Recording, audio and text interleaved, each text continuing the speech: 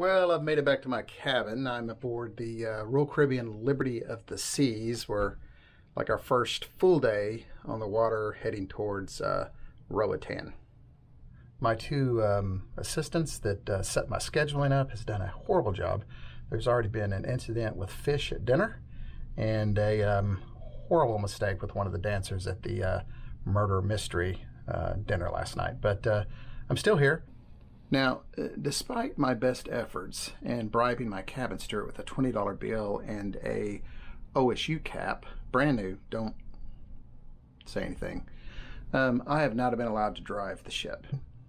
So I decided what I would do for the next couple hours is walk around the ship and do a little photography.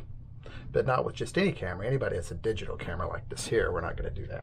I'm actually going to be using this wooden pinhole camera.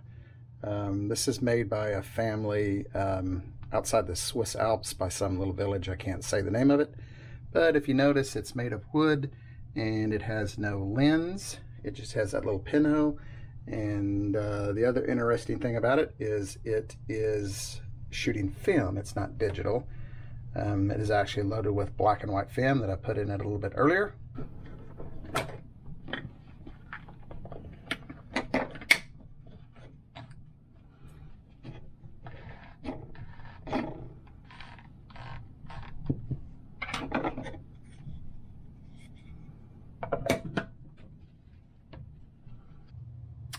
I thought it interesting that a friend of mine who works at Hobby Lobby, not the one that I'm not allowed to go to, but a different one, and she had in fact never heard of film, which I thought was funny. So this ought to be some interesting results. This camera actually takes really long exposures, so I don't know how it's going to work because the ship is kind of moving around a little bit, but that's okay. Let's go give it a try.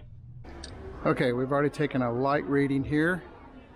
Try and do this little scene here, and our little chart tells us that we need about a 1 minute exposure. So I don't know if this is going to work. Ship's moving around a little bit, but this is meant to create kind of a blurry, dreamy effect. Remember, there's no glass, no lens, so let's see what happens.